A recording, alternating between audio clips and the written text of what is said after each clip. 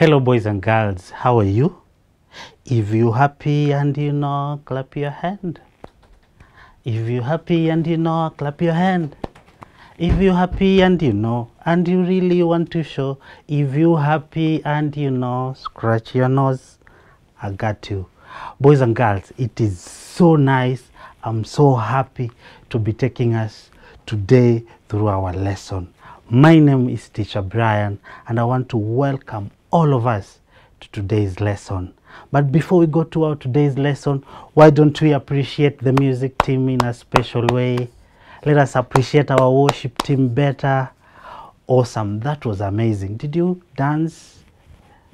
Yeah, amazing. So boys and girls, our theme this year has been new territories. And boys and girls, we're going through a series of slaying our giants.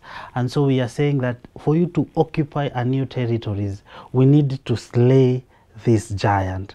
And last week, Teacher Josephat took us through another giant, and he taught us how to slay that giant. Do you remember which giant was? How many remembers?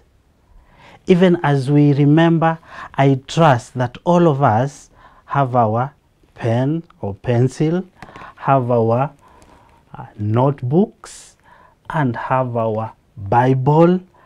Lastly, I believe that each one of us, we have our smile. Hope I'm smiling. Awesome. So if you have all of that, we are good to go for today's lesson. Do you remember anything in last week's lesson? Tell someone who's next to you if you remember anything. What was our topic? Or what was the giant that we were slaying last week? Yes, it was the giant of selfishness. So today we want to look at another giant and how we can slay it. Are you ready? Awesome. So today our topic is, we want to look at the giant that is called envy. This is the giant that we want to slay today.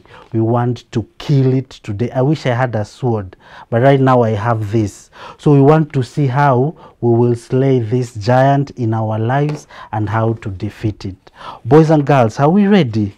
Don't worry, I will tell you what it is. But before I tell you what envy is, because this is the giant that we are looking at it today, I have a story. And today I want to tell my own story. You want to hear my own story?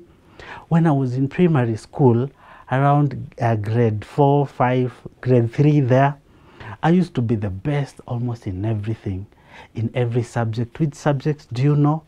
Math, English, sciences. I was the best. Then one day, a friend of mine started to become the best in everything. The way he used to dress, the way he used to perform, and he used to receive nice comments from teachers. And that made me feel so bad, to an extent that I started hating him. I even started to wish bad things happened to him, because I thought I was the only one who was supposed to do that. Why is he doing this? Why is he being the best in everything? Why is he dressing well and I'm not that? Why is he receiving a nice, even in sports, he used to win everything and receive those trophies. And it used to make me feel bad. Boys and girls, are you like me when I was a kid? So that feeling, boys and girls, when you feel bad when someone else succeeds, that feeling when you feel bad when someone has a nice toy or a nice bike or a nice maybe storybook, a nice phone, yeah, a nice pencil, name them. What else? Yeah, so when you have that feeling that is normally bad, that feeling is what we call envy. And so, boys and girls, envy is that feeling that you have that you want things that belongs to other people. And not only that you want them, you feel that you should be the only one who should have those things. And sometimes we feel that when maybe mommy and daddy comment something on our brothers or sisters or our relatives or our friends, or maybe especially the firstborn, when another baby comes and the things you used to enjoy, you no longer enjoy them. It becomes the baby who follows you starts to enjoy them, and it makes you feel bad. That is envy, boys and girls. And so today we want to see how we will overcome that feeling. But before we see how to overcome that feeling, let us go to our Bible story and see someone who had the same feeling and what happened to him. Are you ready? Awesome. So our story comes from the book of 1 Samuel chapter 18 verse 1 to 11. And because of time, boys and girls, allow me to narrate and then I will read some portions of it. Okay, so this story has how many characters? Three. And one of them is Saul, King Saul, who was the king of Israel. Another one was Jonathan, who was King Saul's son, or Israel prince at that time. And there's another one who is a good friend of mine called David. David was Jonathan's best friend. And so Jonathan really loved David. He really loved David like a brother, to some point that he used to share everything. Even one day, Jonathan, the Bible says in verse 4, allow me to read for you, boys and girls. It says, from verse 3. And Jonathan made a covenant with David because he loved him as himself. Verse 4, boys and girls, says, Jonathan took off the robe. And you know, this is a prince, so his attire, he took it off, the robe that he was wearing, and gave it to David. Are we seeing Jonathan loving David? And not only that, along with his tunic and even his sword, his bow and his belt, he took all that and gave it to David because he loved David, and he used to celebrate David whenever David was successful in missions that they used to go to battle with the enemies. But on the other hand, boys and girls, we have Saul, who was the king then. Saul, let's hear what happens or what he did. Allow me to read from verse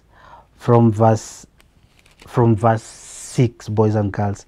That is 1 Samuel chapter 18 verse 6. And the Bible says, when the men were returning home after David had killed the Philistine, the women came out from all the towns of Israel to meet King Saul with singing and dancing, with joyful songs, with tambourines and lutes.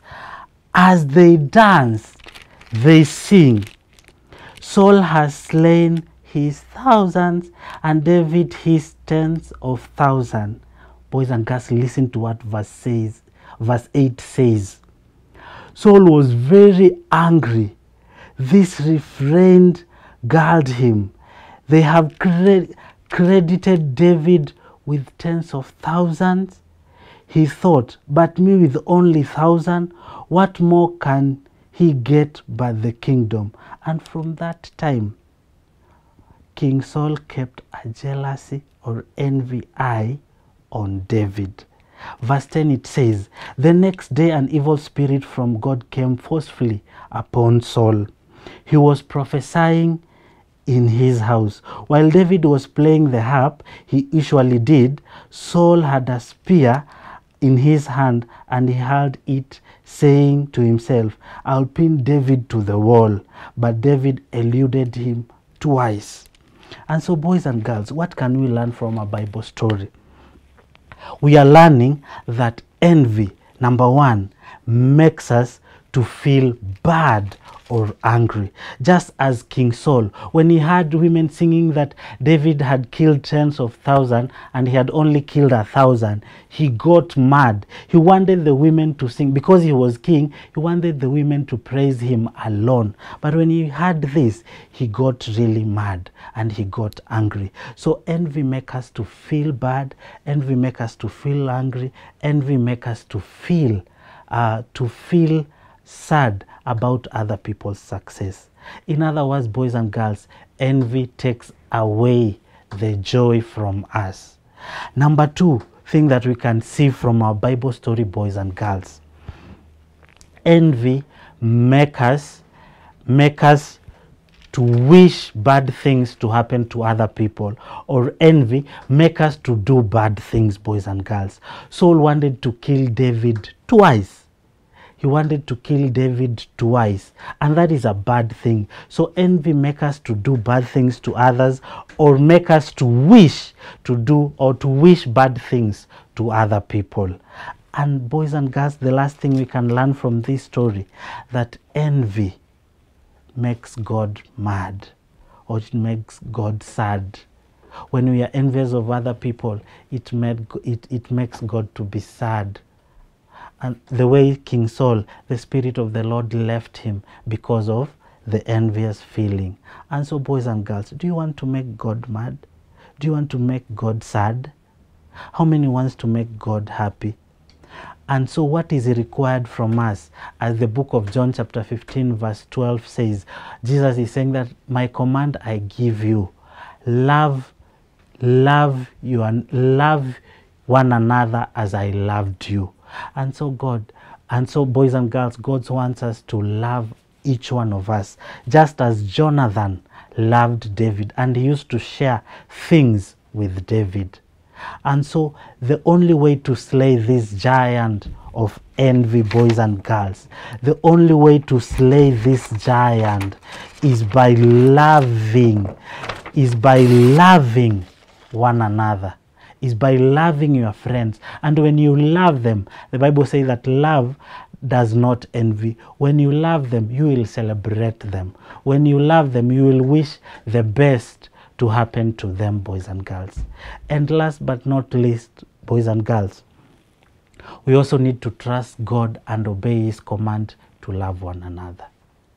And so we need to trust God to help us love other people, even when they are succeeding and we are not, or even when they have things that we don't have.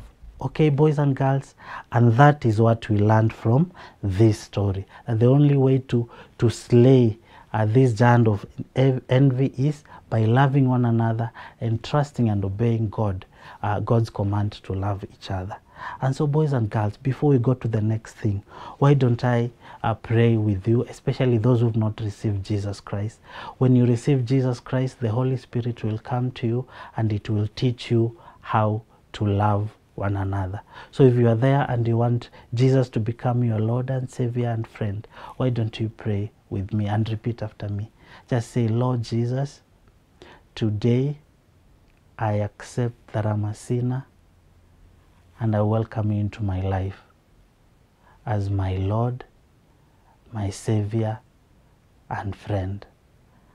Come into my life and help me to overcome this giant of envy.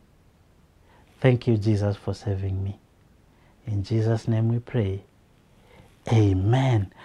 That, boys and girls, you've welcomed Jesus into your life. And so, boys and girls, now that all of us have received Jesus Christ, why don't we just pray to God to help us to love one another and to take away this feeling of envy from our lives. So why don't we just pray?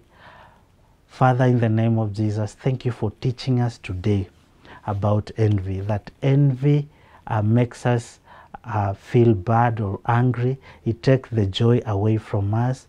That envy makes us wish or do bad things to others. And that envy, oh God, does not make you happy. So Lord, we want to welcome you into our lives that you may help us to love one another and to love their success, oh God. May you help us to live a life that we cannot envy other people in a bad way. So Lord, we ask you to help us. In Jesus' name we pray. Amen. Amen. So boys and girls, we've come to the end of our lesson today. But before we say bye, allow me to take us through our memory verse and our craft. Are we ready? And so our memory verse comes from the book of 1 Corinthians chapter 13 verse 4. It comes from the book of 1 Corinthians chapter 13 verse 4, and the Bible says, love is patient, love is kind, it does not envy, it does not boast, it is not proud. What is our memory verse again? Memory verse comes from the book of 1 Corinthians chapter 13 verse 4, and the Bible says, love is patient, love is kind, it does not envy, it does not boast, it is not proud. And so boys, that is our memory verse. Make sure that by Sunday you memorize this verse, okay? And so boys and girls, that being said and done, allow us to go to our craft. And in our craft, you need two papers like this one, and you can cut using anything, maybe a cup or a tin, to just make it round like this. So you need two papers. So you need papers like this. Of course you need scissors, and you need two papers like this, and you also need two other papers where you can draft a crown and cut a crown like this one. Okay? And so when you have them, boys and girls, you can, and you also need a glue or a stapler, anything that you can use to stick this crown on this head like this. And you also need to draw two eyes on the side, and then a nose, and then one of the papers you do a smiley face, and another one you do an angry or a sad face. And boys and girls, this is how it will be. So this is King Saul when he was happy, but when he heard that David was being praised by other people, he became mad like this. And so this is our craft. You need to do these two, and it will be like this. And then here at the bottom you can write our memory verse, and our memory verse is from the book of 1 Corinthians chapter 13 verse 4, and the Bible says, love is patient, love is kind, it does not envy, it does not boast, it is not proud. And boys and girls, that was our lesson today. Until next time, I've been your teacher, Teacher Brian, and bye bye.